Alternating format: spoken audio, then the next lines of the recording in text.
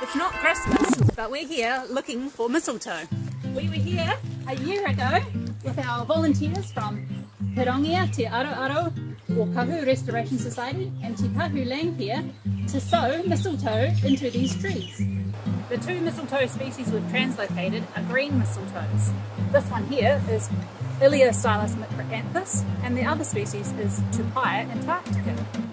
We're looking for tiny little plants less than 1 centimetre in size. And we're back here to look to see if we've had any success. So the little tags and things will point us in the right direction.